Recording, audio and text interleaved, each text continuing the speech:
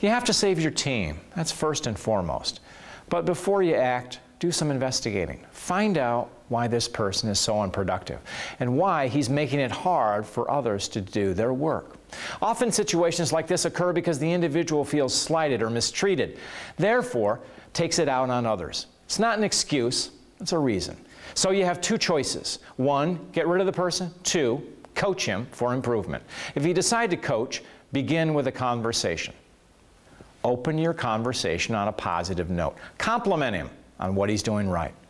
Let him vent for a minute or so, but then remind him that this conversation is not about others. It's about performance, his performance that must improve. Give him a choice about what he wants to do, leave or stay.